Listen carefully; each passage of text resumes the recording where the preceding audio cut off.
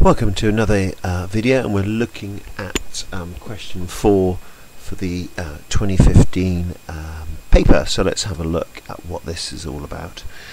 So Sarah uploads this photograph to her blog, okay, and first question: Sarah, a photograph contains GPS data.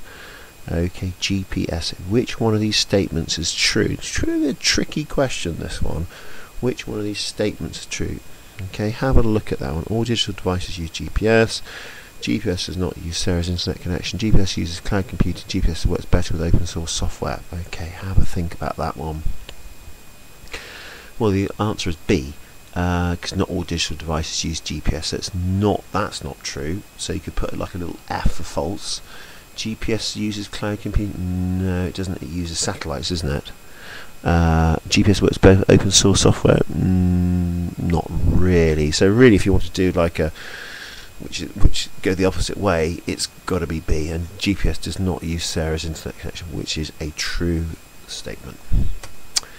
Explain how the use of GPS data could impact on the privacy of individuals. So GPS. So let's pretend you've got your smartphone. You've got GPS on. Okay, for various reasons. What does that mean? What it means is that your device is in connection with satellites. Okay, so it's coordinating itself in terms of its location with multiple satellites. Okay, so you've got your device. It's okay. What impact on the privacy of individuals? Have a think about that one. Okay, and because obviously you're being tracked, aren't you, by the satellites? Okay, the satellites not doing it themselves, but often, there could be apps or websites or social media that actually say, "Oh, just checked in here," or "sent from," or whatever. And that could be really unwanted. The fact it's location, position, your movement, where you are, might be quite cool to do that. But if you just checked into the Marriott Hotel in London, you're obviously not at home, and someone could burgle you. So it's not obviously the best thing to do. Also, can track and locate, as I was just saying, for inappropriate purposes. They could track you down, maybe find you, and rob you, steal, whatever it could be. Okay, and not things like stalking. So don't. Looking at the guidance, it says you can use things like stalking as well. So often, if you're going away or going somewhere, turn that off, so you don't know. People won't know where you are. Sarah compresses the image to reduce its file size. Okay, describe how this improves a smartphone user's experience of Sarah's blog. Okay, read the question a couple of times. There's some key things in there. Have a go at that one. Well, obviously compressing the image. Okay, you can do that. With most computers. So compressing it, reducing the size, the quality of it. Okay, so imagine you're then using a smartphone to look at the blog. Okay, what are some of the key things key features of a smartphone? Okay, the connectivity issues, screen size. So it will fit, the actual image will fit better on a smartphone screen. Okay, and appear better, and also it's faster because it's compressed it and made it smaller. You know what it's like if you've got a bad connection.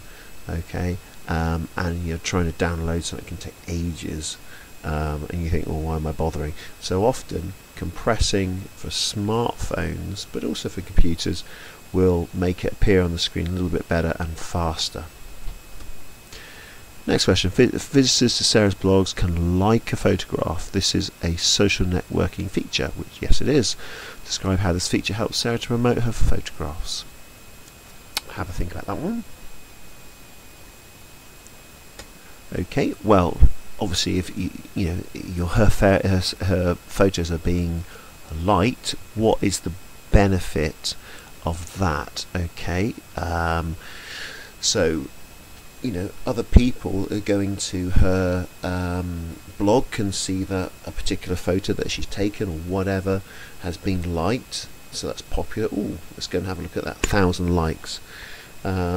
Also, other likes generate more publicity, so things could go viral, spread through the internet.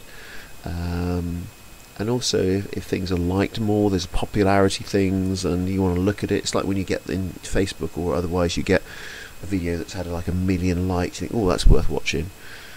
Same sort of thing. And also, friends influence each other.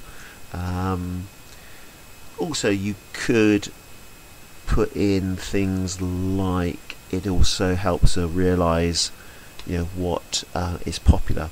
But you need a real good description. Okay, just not listing here. A real good description. So that is the key word there. Sarah's blog uses cookies. Okay, in 2012, the law required websites to obtain informed consent from visitors before using cookies. Explain why this law was required. Okay, why was that required?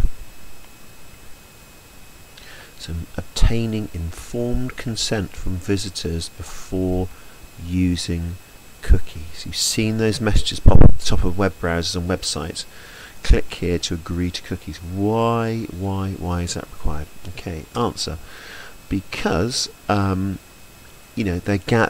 agreeing to that, you're agreeing to the company, the website, collecting data about your visits to their site. So it could be things like username and password, if that's relevant. It could be browsing history, and they're basically gathering data. Okay, and they've got to do it. They've got to hold it and store it in a proper way. Also, if you look in the terms and conditions, it's often then used to target marketing for you. So if you then go back to that site, they might promote stuff to you that you looked last time. And also, it raises privacy concerns in terms of them holding information which cookies basically hold about your web visit. Okay, so a whole host there. RSS. Oh, this is quite difficult. Sarah's blog has an RSS feed. Describe what service the RSS feed provides to the users of Sarah's blog. Okay, have a think about that one.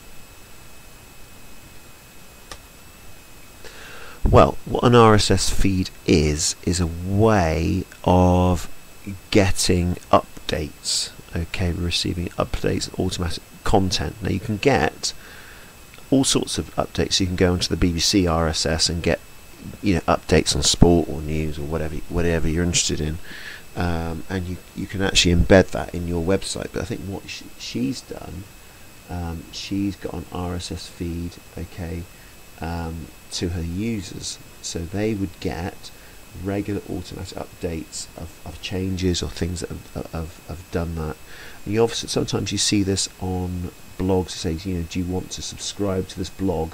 And basically that's sending updates to you about new things. Okay, and they can also be sent, subscribe, and more posts. So you'll get maybe emails or messages with updates on new things that are happening on the blog. Okay, big question here, a big 6 marker.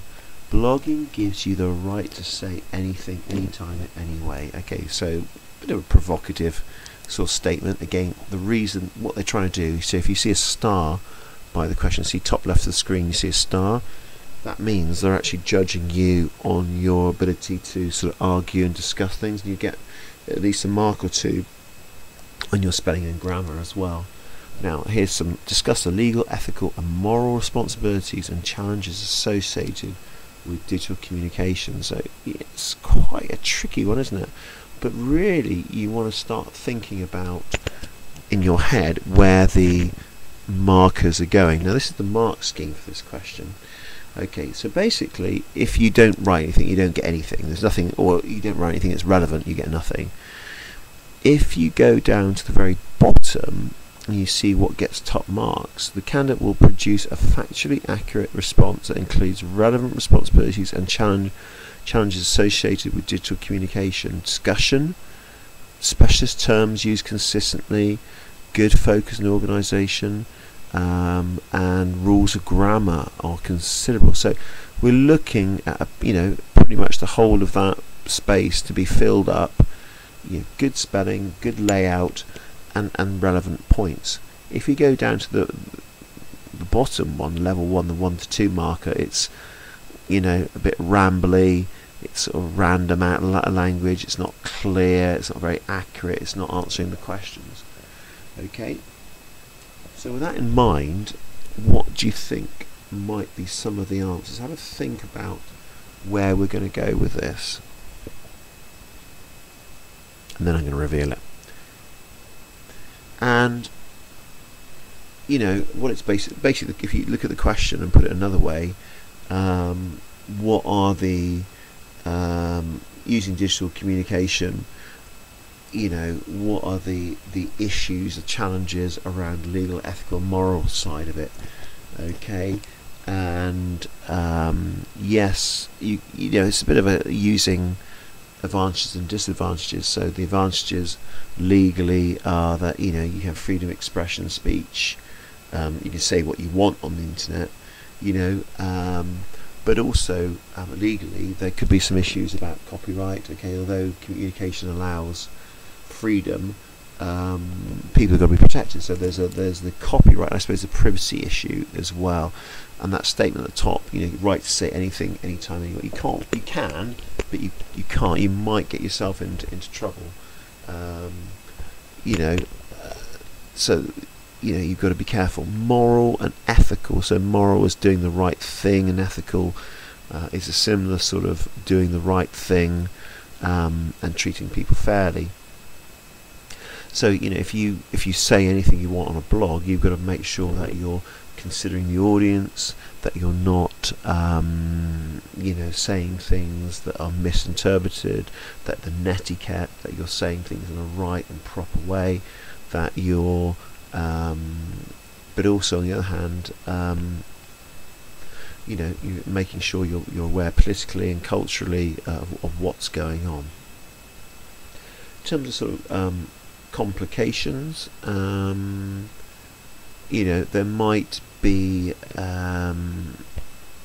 you can argue the case that that you have the right to say things, but things are very hard to interpret and enforce, and that people can be anonymous when they say things, and also there are issues about distribution of content. So really, it's quite a tricky one. It's one of these where you've really got to think about laying out your answer. You haven't got a huge amount of space in doing that. Okay, thanks for watching question for 2015.